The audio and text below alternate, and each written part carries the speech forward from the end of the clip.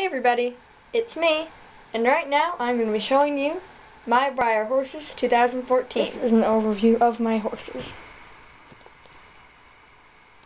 My collection started about a month ago, since Christmas has kind of blossomed, and I hope it'll get even bigger. Of course I do. But anyways, so I'm going to start describing all of my horses to you in detail, and telling you what I like about them, some of their favorite traits, their breeds, all that kind of stuff. First up is Wapiti, a bay frame Overo Pinto sport horse. I think that they really gave him a lovely, realistic Overo coat. I love his eyes, his pink nose. He is overall very gorgeous. I just love him to bits.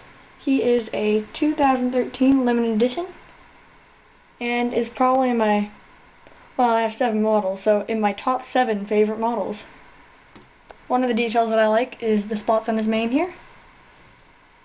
And yeah, so I think he's a really great model. Anyone who has a chance to buy him, he is a great deal. And he's limited edition, so he won't be out there long. In fact, he's going to start disappearing now since 2014. Anyways, so, first horse.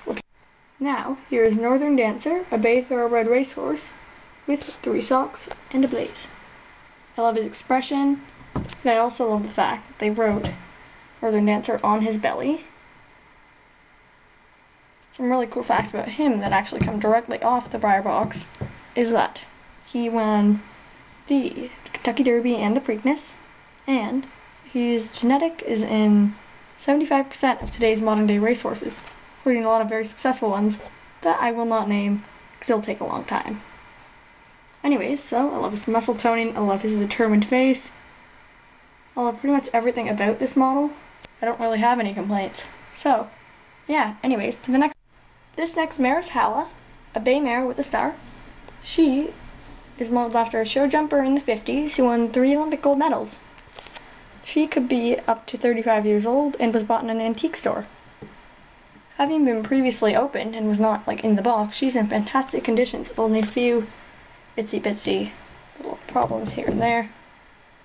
She is gorgeous. I love her. She's definitely one of my favorite models, for sure. Her mane is beautiful too. And I hope that other horses are preserved like this, because this is incredible that after 35 years of being opened, a horse can still look like this. Anyways, to the next horse. This is the older mold for Secretariat. Focus, camera.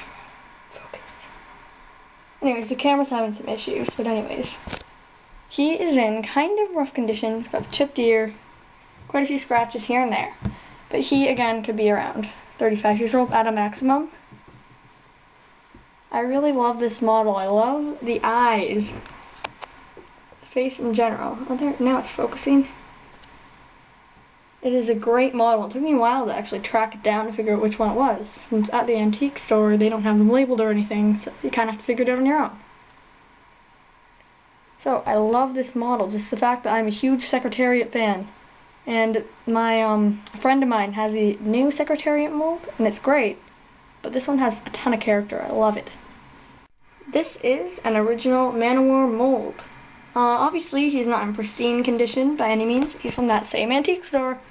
And could be, again, 35 years old. It was really hard tracking him down on identifyrare.com. But, you know, it's worth it. Now I know that he's Man-O-War, who is like a major racing legend. The position that he's in is awesome. Like, none of them are in this kind of position. None of mine, at least. The muscles are great. Tail is great. A few chips there, here and there, but I can look past that. This is Icicle, my first Breyer horse, a glossy limited edition 2013 bouncer model. He's gorgeous. Again, I love how they write limited edition on his belly. A few of my favorite features on him is, you probably can't see them very well, but he's got great dapples, and he also, his eyes are awesome, and his nose. I have a soft spot for pink noses. He is a great model, and I love him to bits.